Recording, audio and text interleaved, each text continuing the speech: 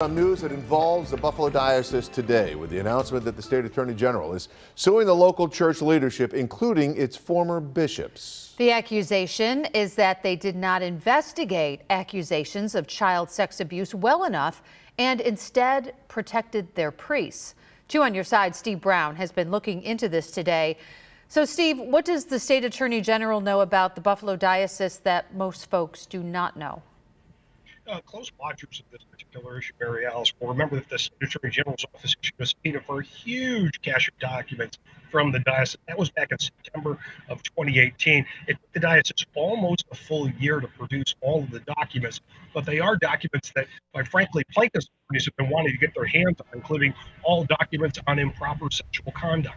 Also turned over to the Attorney General's office the personnel files of priests accused of abuse. That includes secret files the diocese maintained about priest misconduct or alleged misconduct, and the diocese had to turn over an extensive cache of business records. So a lot of paper. They've had it for about a year. It resulted in the lawsuit being filed today.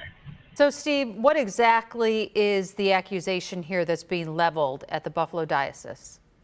Essentially, the diocese and the men who ran the diocese at the time had violated state law as it applies to nonprofits. The then Bishop Rick Malone and then Auxiliary Bishop Edward GROSZ wasted charitable assets of the diocese.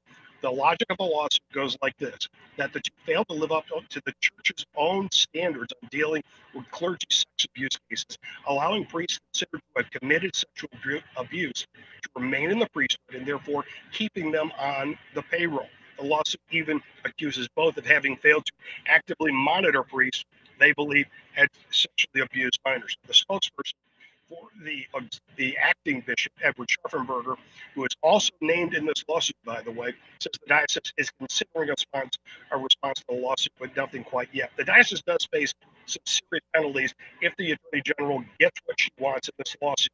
And oversight of the independent oversight of the diocese, they would install an overseer that would report directly to the Attorney General about how cases of abuse are being handled now and in the future, and other matters within the diocese. That's for a 5-year period. That's what she's asking for. And that the state is seeking restitution from both Malone and GROSZ, saying they failed to live up to their fiduciary responsibility of protecting the diocese assets, so therefore they should be made to pay back the money.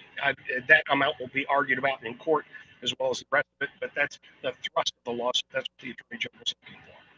An awful lot there. Thank you, Steve. We'll continue to follow your reporting here and, of course, on WGRZ.com. Thank you.